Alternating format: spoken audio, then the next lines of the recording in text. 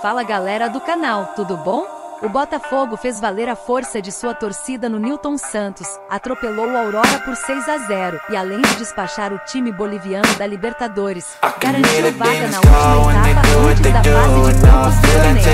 Sem Tiago Nunes, a equipe foi treinada pelo auxiliar Fabio Matias. Júnior Santos e Aqui foram as estrelas também. O camisa 11 balançou as redes 4 vezes e o centroavante completou após um prejuízo de 6 jogos sem marcar, sua maior sequência na história. Fabio também deixou o próximo adversário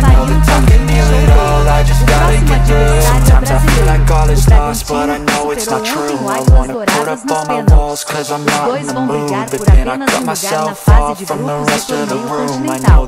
Quem está liderando a procura e também participará dessas entrevistas é John Pessoa. A preferência é por um português, caso não seja possível, um europeu de outra nacionalidade e na sequência de novidades, um sul-americano. Brasileiros tenham a última opção.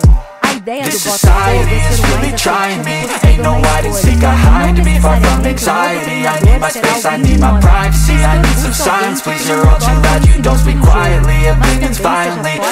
também seja forte e decisivo, ajuda na progressão do trabalho. Fabio Matias comanda o Botafogo na terceira fase preliminar da Libertadores, pelo menos no jogo de ida contra o Red Bull Bragantino. Na próxima semana, já que sendo europeu, o novo treinador precisaria passar por algumas burocracias, como tirar o visto de trabalho.